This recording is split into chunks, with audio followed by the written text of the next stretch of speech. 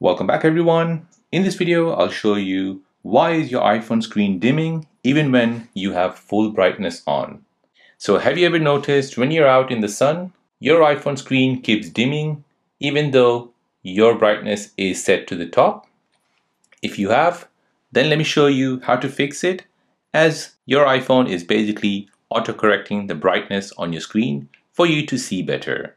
However, in some cases, it doesn't really help and you need the brightness up. So let me show you how to turn off this feature. So the feature in your iPhone is called auto brightness, and you can basically turn it off in the iPhone itself. So auto brightness will basically look at the surrounding of how bright it is and will basically change the screen brightness as per the surrounding light. Sometimes it does miscalculate it and it basically dims the screen when you actually need the screen more brighter. So let me show you how to turn off auto brightness on your iPhone running iOS 18. So to do this, first go into settings. Next, you want to go to accessibility. Here you want to go ahead and scroll down until you see display and text size. Now from here, you want to scroll down all the way until you see auto brightness.